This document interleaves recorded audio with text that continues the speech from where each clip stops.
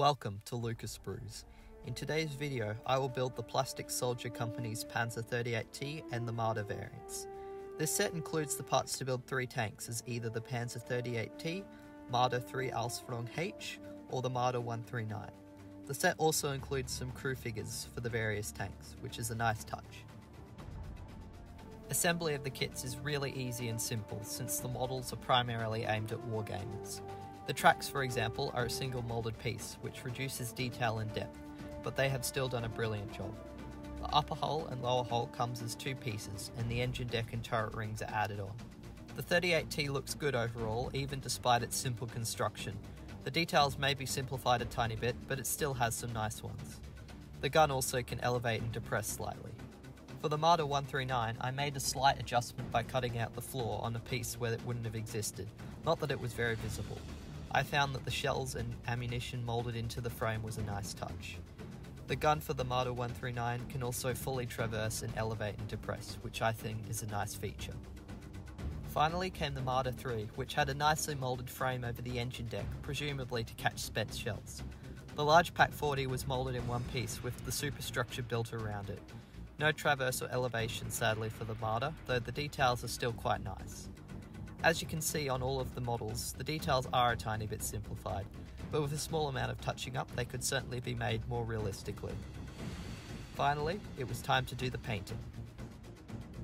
I painted the Panzer 38T and Marder 139 in Tamiya XF63 German grey, using black later on for the rubber wheels, flat aluminium for the tracks, and Titan gold for the exhausts.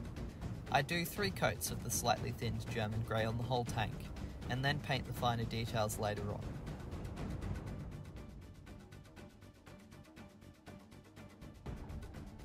Flat aluminium was used on the sprockets and idler wheel to give them a tiny bit of weathering, as well as on the tracks. It was also painted with a fine brush on the machine guns. After the tracks were painted, I also used flat black for the rubber on the tyres. This was a bit of a tricky step because the tracks and wheels are moulded together. The kit sadly doesn't include any decals, so I had to use a combination of spare ones and custom printed ones using decal paper and a laser printer. The custom decals were alright, though I had to paint around them later with a fine brush to get the background colour correct, which required a fine hand, but also added to the weathering, so swings and roundabouts. As for the Marder 3, I painted it in a late war camo skin, using 3 coats of Tamiya buff as a base. I find buff to be the closest Tamiya colour to the Dunkelgelb used by Germany late in the war and in Africa. As you can see more clearly on the Marder 3, painting the black rubber on the tyres was a bit of a tricky step. I had to do a tiny bit of neatening up off camera to get them to look right. Next, I painted the tracks once again flat aluminium, and also the machine guns.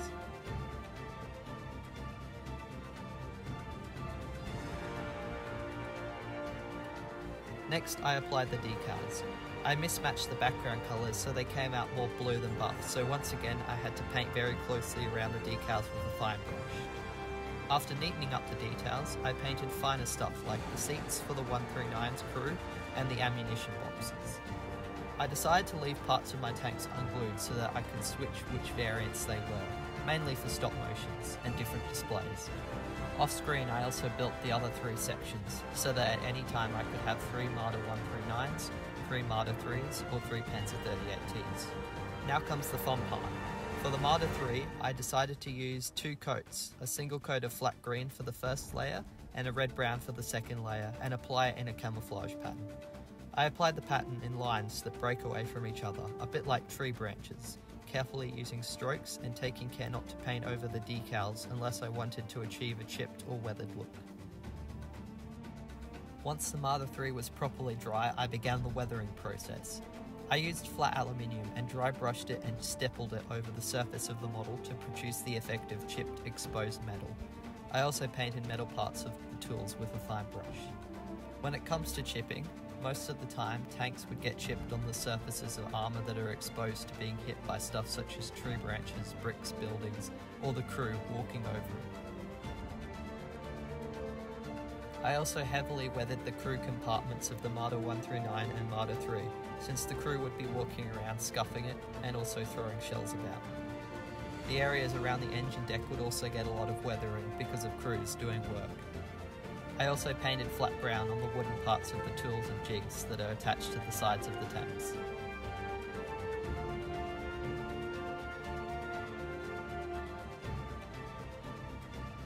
Next, I applied a wash all over the models using watered down Tamiya flat black. This not only unifies the surface and slightly darkens the colour, but also brings out details and creates a slightly weathered look. I try to make the black heavier on the tracks, machine gun and engine deck where exhaust stains, gun smoke, oil and the environment would have the greatest impact in terms of weathering.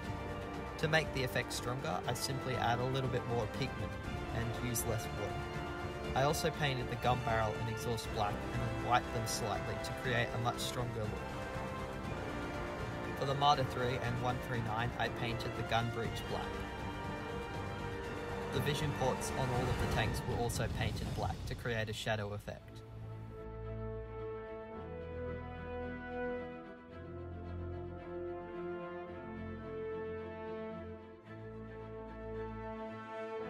The last step is to paint a heavy wash of flat earth onto the wheels, tracks and the fighting compartments to add the effect of dried dirt and make the tanks more weathered.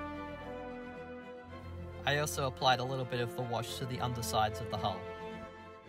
And with the final weathering done, the models were completed. I certainly had a lot of fun and enjoyed building these kits.